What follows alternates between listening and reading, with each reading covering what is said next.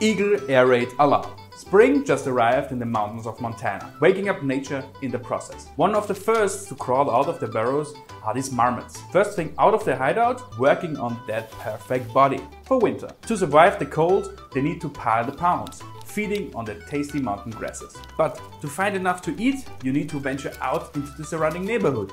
And that comes with some danger. A pika screams, telling everyone around that something is up. The adult marmots start to look for the danger. An eagle, high up in the skies. They start to call, sounding like a miniature air raid alarm system. The young marmot, not caring and exploring the area, reacts and starts running. But luckily, the family makes it to safety. In the burrow, they can rest until the next exploration. All thanks to nature's best air raid alarm.